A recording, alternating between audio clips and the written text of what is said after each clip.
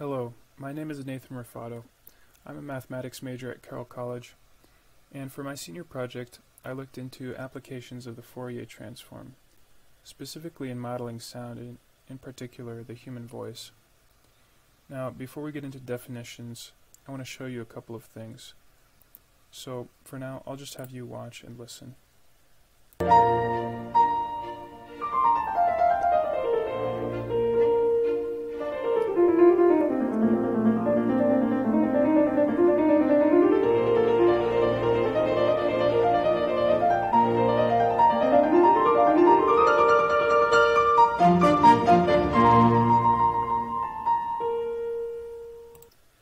Alright, and now we'll play that one more time.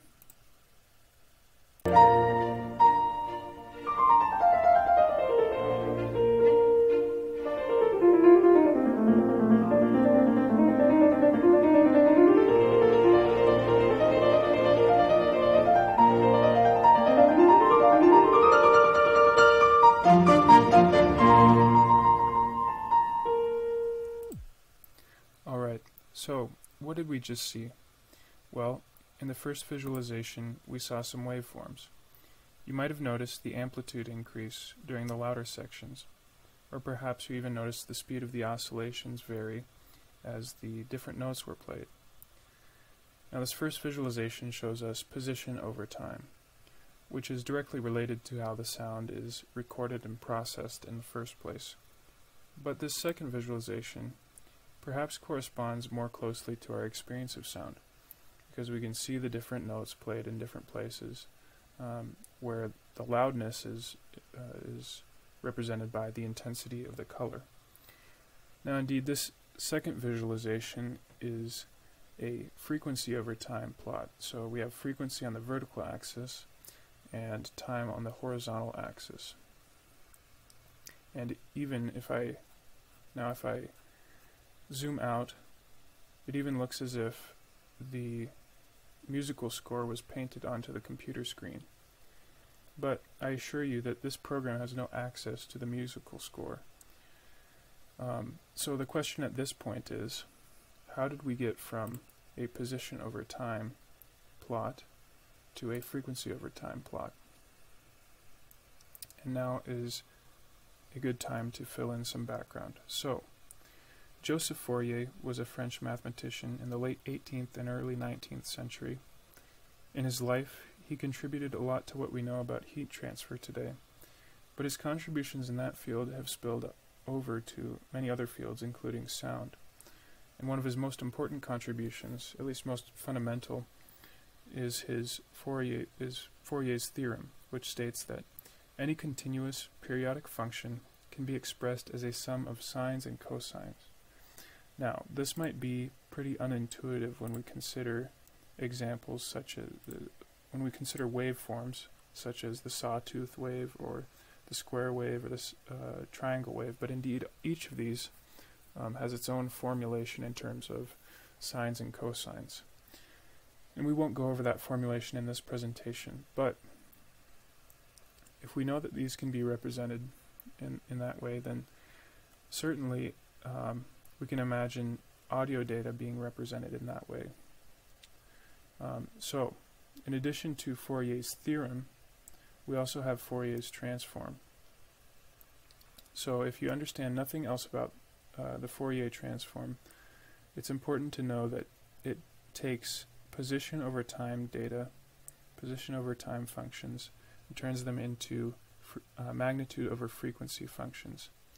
So, you can see that there are two sort of oscillations contained in this first plot. So there's this larger oscillation with a lower frequency, and now that corresponds to, here's our frequency on the horizontal axis, that corresponds to this larger lower spike. And there's also a smaller oscillation that's more frequent, and this corresponds to this higher frequency spike. And now also their amplitude corresponds roughly to the peak of each spike. Okay, so in mathematical terms, this is basically a set of inner products where the the omega is our frequency variable. And now as our omega value approaches one of the frequencies contained in our function, the orthogonality between these two functions decreases, and so their inner product is resolved to a non-zero value. So you see it's 0 pretty much everywhere else except for getting around to the frequencies contained in this function. Now another way to think about it is from a physics standpoint. So an analogy is, suppose that this function is an object with a set of natural frequencies, and the e to the I omega x is a tone generator. Now as the pitch of the tone approaches one of the natural frequencies contained in this object, then the resonance between these two increases, and so that corresponds to the spikes. Okay, so that's the Fourier transform. Now, one important aspect about it is that it is invertible. So if we take the inverse of this function, we get this function. So here's the inverse function. It's quite similar to the original. But the cool thing about this is the Fourier transform can be manipulated, so we can manipulate the frequencies independently of each other. So, for example, here I've diminished the second higher frequency, and because it's invertible, we can say, okay, what function would have produced this plot? And it turns out that it produces a very similar plot, just without that second set of oscillations. And so this has a lot of really cool real-world applications. For example, suppose you want to record a video for a surf presentation, but you live in Trinity Hall where the air conditioner makes a low rumbling noise. It's pretty annoying. Well, you're in luck though, because all you have to do is take the Fourier transform of your audio file, diminish the unwanted frequencies, invert the transform, and you're left with the original audio file just without those unwanted frequencies. Okay, so we still really haven't answered our original question, which is how do we get from position over time to frequency over time, because the Fourier transform takes us from position over time to magnitude over frequency. And if we were to take the Fourier transform of that audio file that I played in the beginning, we wouldn't see the different notes at different times. We would just see, I guess, all the notes at once, and on this, all on the same two-dimensional plot. Well, the solution is actually pretty simple.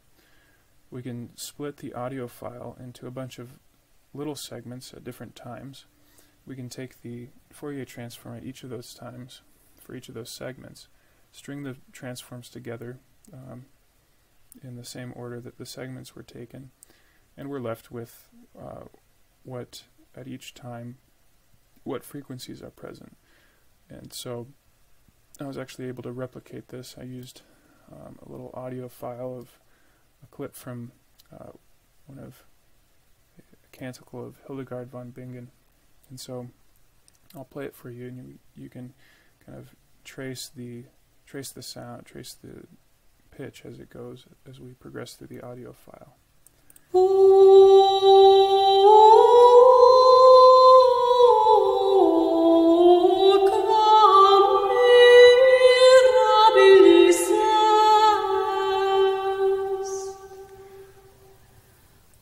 Alright, so now I think we have a pretty good idea of some of the applications of the Fourier transform. But what about in modeling sound? Because we know that if we have periodic, continuous audio data, the Fourier's theorem states that that can be represented as a sum of sines and cosines. So for this project, I've actually decided, instead of using a linear combination of sines and cosines, it's better just to allow for a shift in phase and use just sine functions. And that seems to me easier to fit into a curve fitting algorithm. And for this case, we'll use the least squares regression. Now, for many functions, they're relatively insensitive to the starting parameters we feed into a curve fitting algorithms such as linear functions, quadratic functions, even exponential functions. But for periodic functions, there are many local minimums other than the global minimums, as the least squares algorithm is manipulating the parameters. And so for this type of problem, we will need to guarantee that at least the frequency parameters start pretty close to the true frequency of the sample. Thankfully, the Fourier transform actually does just that, because it gives us spikes at the different frequencies contained in the samples. So here we can get a little more detailed. So we have our audio data coming in. We take the Fourier transform, which gives us this information, and we can actually count the number of spikes to determine how many terms in our equation we'll use. So for each of the spikes, as I said earlier, the magnitude corresponds roughly to the amplitude of the original function, and then the x-axis, of course, corresponds to the frequency. So we can feed those in for each one. We can take this whole thing, use the least squares regression on it along with the audio data, and that gives us an optimized function, which is actually pretty impressive when we plot it. And now this data here is me making the ah noise just for one constant pitch. We can actually hear the result in this next slide. So I'll play the original audio file.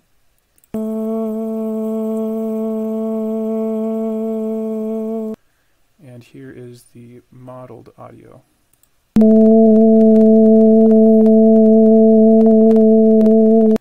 So a couple of things to notice. For one, this model was a lot more muffled, seemingly, than the original audio file. Now, this is because our model doesn't account for white noise that's contained in most, it's contained in human voice, simply. And we're really just modeling for what's the sort of the noise produced by the vocal cords, the kind of regular pulse produced by the vocal cords. So that's why it's a little more muffled. You probably also noticed a rapid clicking noise. Now that's actually because we're not modeling the whole sample at once. We're actually using the same technique as we used to create that three-dimensional graphic. So we're taking the original audio file, cutting it up into small segments, and then we're stringing those. We're modeling for each of those and stringing them back together to produce our model. And now this actually allows, it turns out this allows for audio samples that vary in pitch and volume, and so it allows us to model more complex audio.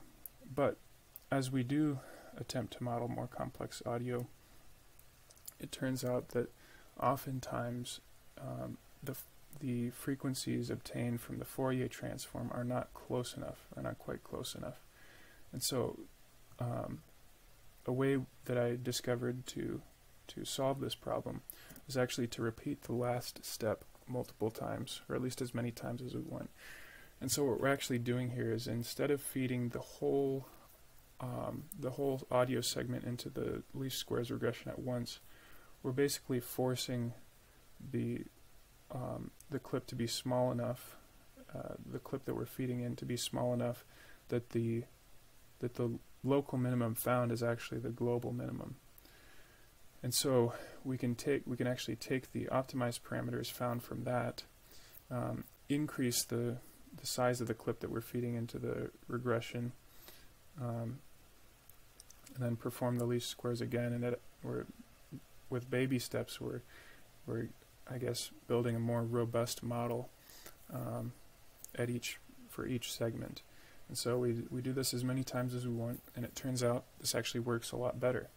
And so we're able to model more complex audio files, as I've done here. So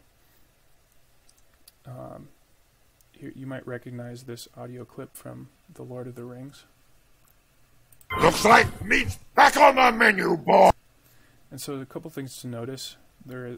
So a lot of modulation in volume, in pitch, and even in vowel sounds.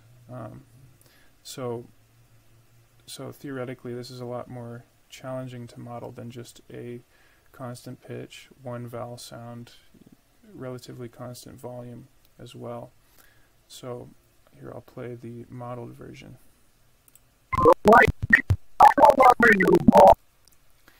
So I don't know how impressive that is to you. I think it's pretty fun.